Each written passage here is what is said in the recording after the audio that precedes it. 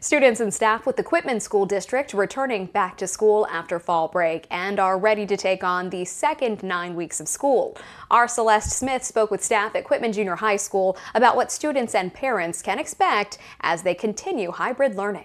Today, all students following a traditional schedule at Quitman Junior High School were initially scheduled to return to on-campus learning, but instead will continue to follow a hybrid schedule. October 7th was initially scheduled to be the last day following the hybrid schedule, but to further mitigate the spread of COVID-19, students at Quitman Junior High School continue to attend school in groups, with Group A attending school on Mondays and Tuesdays and Group B on Thursdays and Fridays, with all students participating in distance learning on Wednesdays. We're very excited about starting our second 9 weeks on the hybrid schedule. We decided to continue that.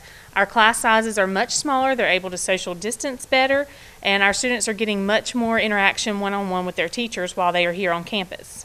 All those students will continue to learn via the hybrid model. Those who are struggling to adjust to the new learning format will have the opportunity to receive additional help on Wednesdays when other students are distance learning. We have some that are struggling a little bit with the strictly virtual learning, and we've opened up Wednesdays beginning this week for those students that need a little help with remediation, maybe coming actually to school and getting some one-on-one and face-to-face with the classroom teacher.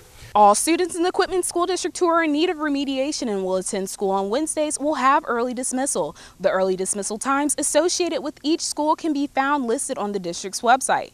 I'm Celeste Smith in Clark County.